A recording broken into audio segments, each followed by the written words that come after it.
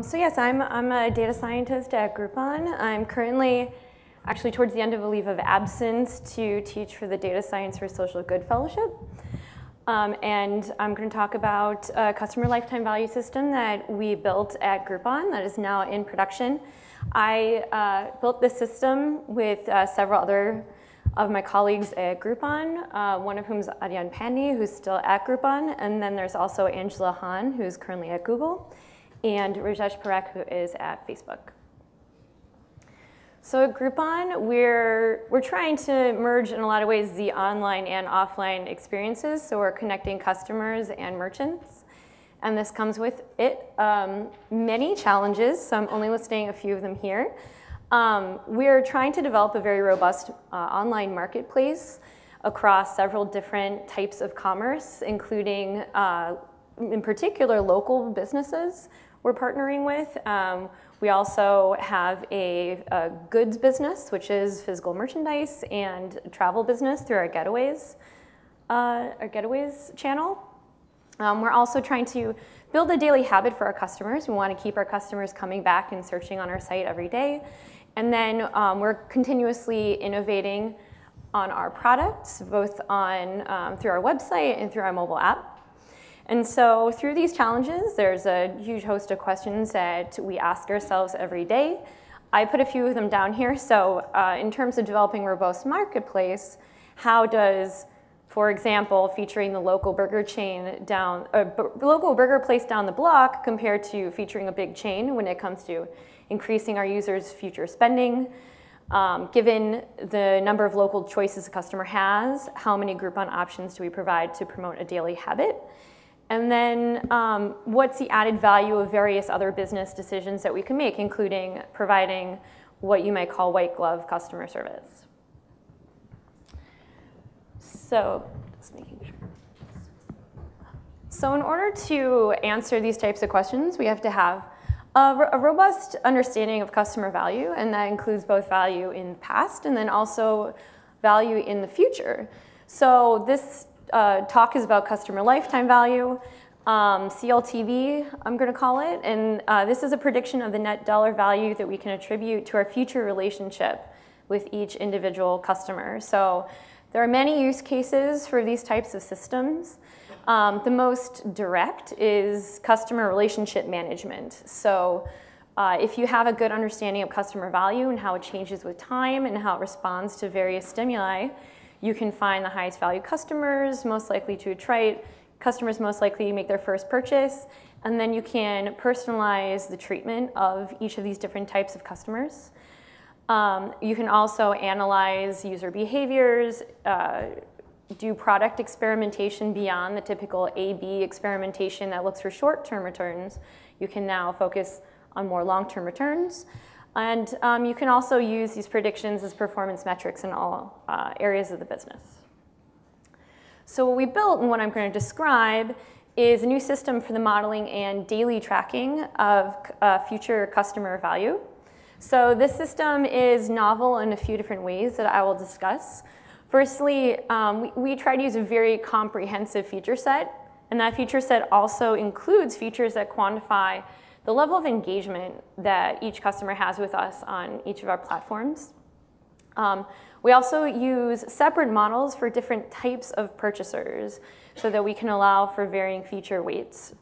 And so that includes, for instance, one-time buyers and versus very active users would have different feature weights. And then we make the daily running of our model far more economical technically by rescoring users only when certain trigger events occur and then applying an empirical decay function otherwise. And so I'm going to go on now and discuss each of these different things. So first off, the feature set that we use, like I said before, we're trying to capture all areas of the Groupon customer's experience. So very, very important type of feature is those related to user engagement. So for emails, we track opens and email clicks. And then on our mobile app, we look at things like opens and deal views and searches. And then we coalesce those behaviors and counts of those behaviors into composite scores for each platform. We also look at all areas of the user experience. So that includes the quantity and also the quality of nearby deals for each customer. It also includes whether each customer has had refunds or interactions with customer service, including how long did they wait on the phone for customer service and if they had positive or negative survey responses afterwards. And we also track shipping times for our goods, physical merchandise business. We also, of course, use the standard features relating to user behavior, so including, of course, purchase history. We also look at redemption behavior. So when you purchase a Groupon, typically you have to bring that Groupon to a merchant to redeem it. So we keep track of how long it takes each customer to redeem their Groupons. And then do they even redeem them at all? Do they let them expire? We also look at channel preferences. For instance, some customers prefer to buy local deals, whereas some customers prefer to buy physical merchandise deals. And then we also, of course, use demographics like gender and age and home location. So if someone lives in the suburbs versus the city center. So regarding our engagement features, these are very important features in our set because they act as an early warning system for, on one hand, disengagement, and then on the other hand, re-engagement. So often customer lifetime value modeling systems rely very heavily on purchase history. But what do you do if you have a customer who might only purchase once or twice a year? So we are able to model those types of customers much more accurately by using their engagement with different platforms. So we take key behaviors and we produce one composite score. So I have an example here in this very basic equation for a type of email engagement score that you could define. So let's say you wanted to track both email opens and then email clicks over some time window, so say 90 days. So over that time period, you're going to count up these two behaviors, and then we combine them into one composite score by weighting them based on the conversion rate for each of those behaviors. And those conversion rates are calculated from historical data. So the other aspect of our modeling that's a bit different is that we model different user segments separately, and that's because feature importances will be different for different types of customers. So for example, if you have users who purchase extremely frequently, and I'm going to call those our power users, for those users you can pretty much do a time series analysis and predict their future behavior based on their past purchasing behavior. But what do you do if you have a user who's actually never even purchased in the first place and might just be first doing their initial exploration of your site? So you can't use purchase history features with those types of customers. And so to mitigate these types of issues and to allow for differing feature weights, we divide our users into what I'm going to call purchase cohorts based on their past purchase frequency. So this is a subset of them. And in the following slides, I'm going to be referencing new users. So those are users who've been around for not really long enough to detect a pattern yet. We have some users who've never purchased, so they come to our site and they look around, but they haven't made that first purchase yet. We have one-time buyers. Those are customers who've come to us once, purchased once, and then left and never came back. And then we have varying levels of frequencies of more regular purchasers, such as sporadic buyers and what I'm going to call power users. And the thresholds that divide these different types of users, so what is sporadic and what is a power user, that would depend on each specific business. So our model, as it is right now, predicts customer value in a few different time windows. So currently they're 90 days, 6 months, and 1 year time horizons. And we make these predictions every day. So these time windows are all on a rolling basis. So for example, for our 365-day predictions, if I were to predict that today, it's going to be for 1 year following today, and then tomorrow that 1 year window is going to shift by 1 day. So we're predicting all of these on a daily cadence using separate models for each of our user segments. And the model itself is a two-stage random forest model. We did a lot of experimentation with several different types of machine learning algorithms, and we found that random forest works best for this type of application. So stage 1 is to predict a binary purchase propensity. So are they going to buy in the next X days? And then stage 2 is to predict the dollar amount for those users who were actually predicted to purchase. And then there are a few other complications to doing this type of model. So for one, we had to do some class balancing because some of these different purchaser cohorts get very unevenly distributed between the purchasing and not purchasing sides of things. So for example, one-time buyers are far less likely to buy in the next 90 days than to buy, whereas a power user is extremely likely to buy in the next 90 days versus not buy. We also fine-tune the classification cutoff between not buying and buying for a model as to minimize the bias in the total number of purchasers, and that's just based on business requirements. And then, of course, Groupon is a very seasonal business, so we did seasonality adjustments, and those were done on an empirical basis by measuring historical seasonality factors and then applying them after the fact.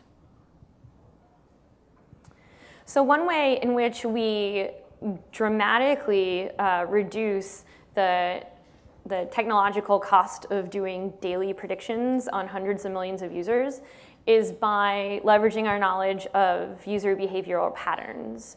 So I'm showing here a graph of what I'm calling the decay function. So what this is on the x-axis, we have the number of days since the last interaction with us.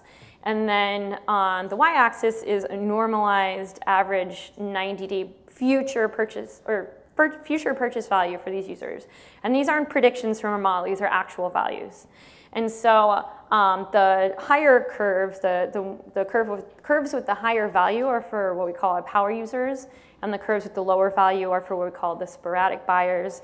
And the users are further broken out in terms of what we call activation cohorts. So that's the year that each of these users made their first purchase. So we see that the lines for power users and sporadic buyers are very different. So we measure this decay function on a purchase cohort basis, but we found that there are various other demographic variables such as your first purchase that actually don't seem to affect the average decay function.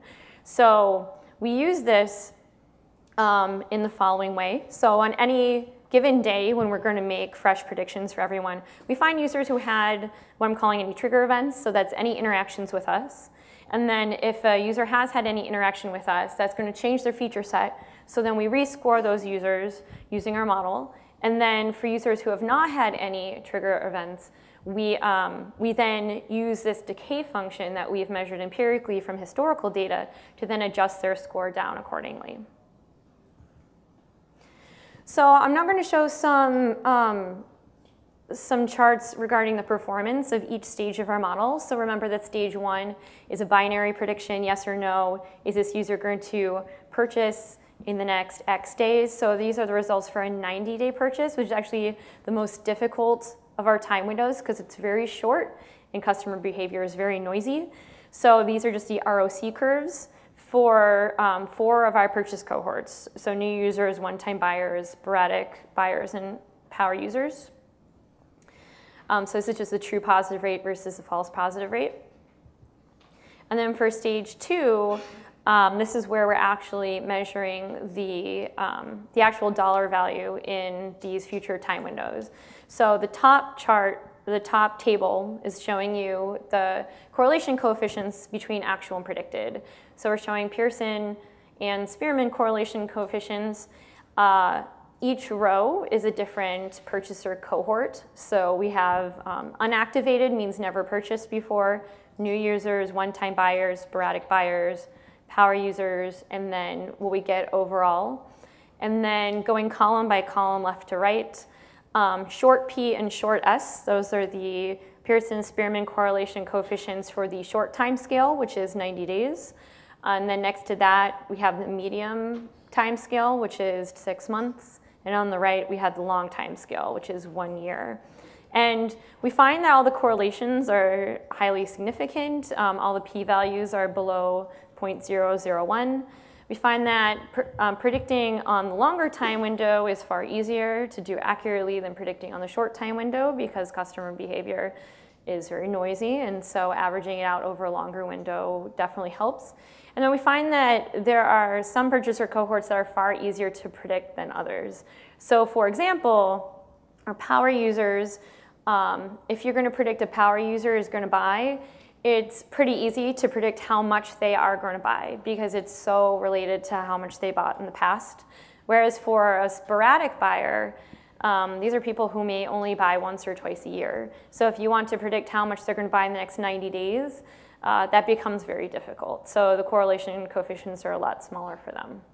And then in the table below, I'm showing the RMSE for each cohort, for each time window. Again, we generally find that power users have the lowest RMSE, and the long time window is the easiest to predict. So since we have predicted for each purchase cohort separately, there are going to be different feature weights for each cohort. And so here I'm showing some of the top features that we find in terms of Gini and purity index for our power users on one end of the spectrum, and then our one-time buyers on the other end of the spectrum, because I mentioned them before. So for power users, we find that indeed the most important features are those relating to purchase history. So that includes value over the past quarter, year, their lifetime, and then how many days has it been since their most recent purchase. And then for one-time buyers, we find, of course, very different most important features. So these include their email engagement score, so whether or not they've been opening and clicking their emails. One of our features is the average number of orders per quarter per subscriber in their home city. So that's basically proxy for local Groupon knowledge. And then whether or not the user has downloaded the mobile app, and then the number of days since their last and only purchase. So the longer it's been since they made that one purchase, the less likely they are to buy it again. So just to show you, just to mention a couple use cases for this and how we're using these results at Groupon. The most direct way you can use them is for user segmenting.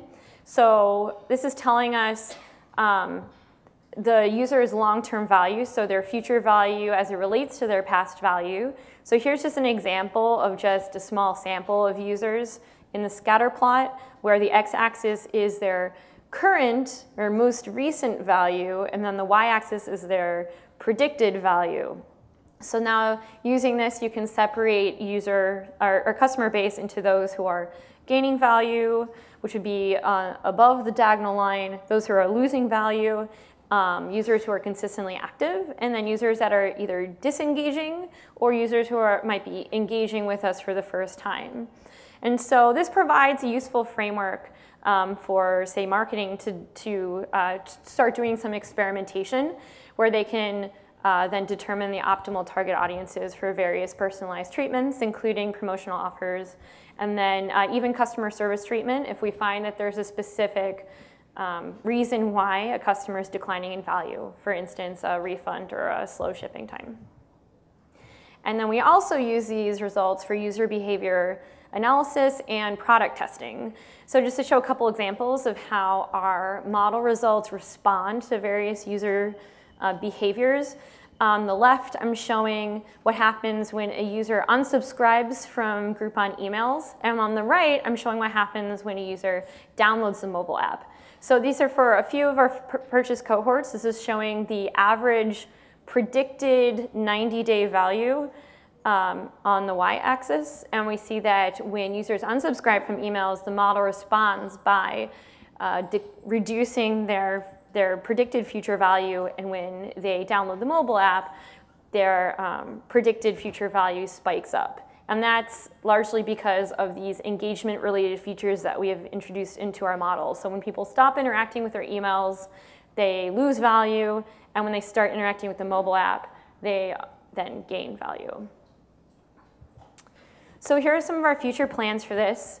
As I said, the prototype, the first version of this is in production and running, and has been running for about a year now. We're testing more machine learning frameworks beyond the standard random forest. And then we also are adding features, and those include engagement scores for other types of interactions beyond email and the mobile app, and then also requests from our various business partners who are using these models. We are starting to evaluate longer-term trends in all of our results, and to look at the loss and gain in value due to future events, and then also quantifying the business costs associated with all the different types of model errors. And in general, we're going to continue to iterate in tandem with our business units to develop the system and make it more useful to the company. Thank you.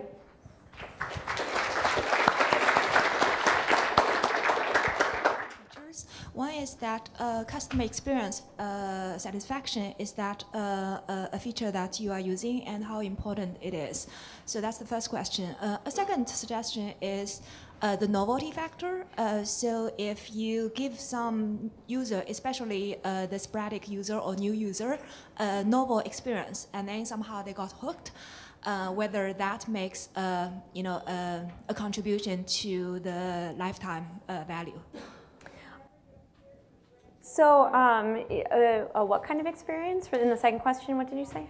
The novelty factor. Oh, novel experience. Okay. It's like they have never tried yoga class, and then they try yoga class, they really like it, Okay. and then purchase more. Yeah. Okay, that's a really good question. So in terms of user satisfaction, we don't actually have, so the data on user satisfaction in general is right now extremely sparse. So we do have ratings that users can give various merchants when they do use their Groupons. And then we also do customer surveys with smaller focus groups of users. So, so we could use that kind of data, but in general, those kinds of reviews are not available for the vast majority of our customers. So it'd be a very, very sparse feature. And then regarding giving new users a more novel experience, that's a really good point. So in all of our product testing, and then also in our relevance team, we are now segmenting new users as a different type of user and trying to modify their experience separately to see what works best to get users to make their first few purchases. And the theory is that then once they get hooked, then they'll keep coming back. So that is something that the business is actively doing. Thanks. Thank you. Thank you.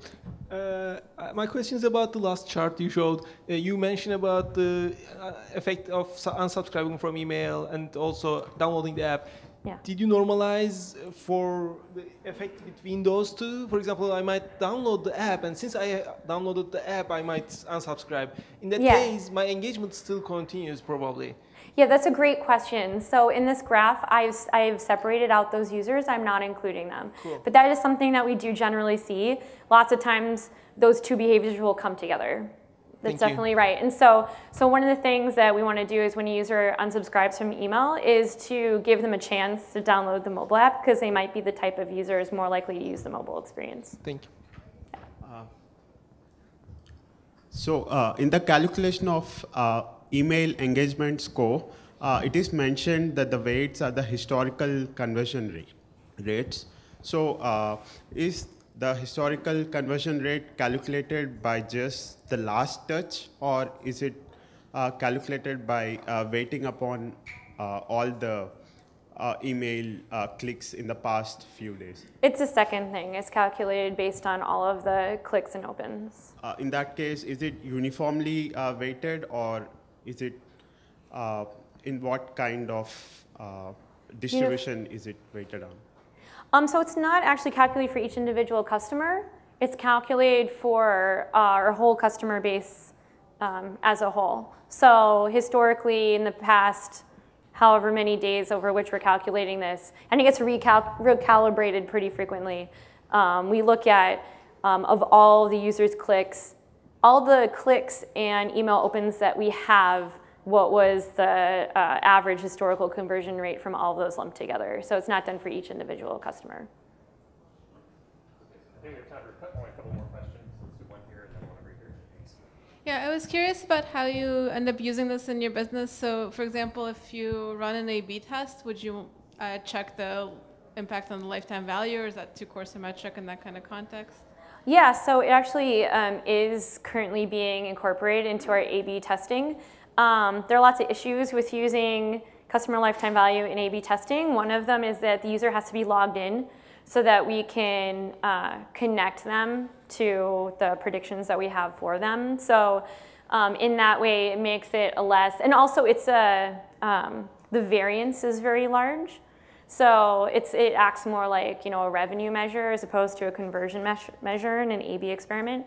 So there's several reasons why it would not be the first line thing that you would use in an A/B experiment, but it is something that after the fact, after you have run an experiment, you can then, it's worked into our experimentation platform, so you can then analyze it after the fact.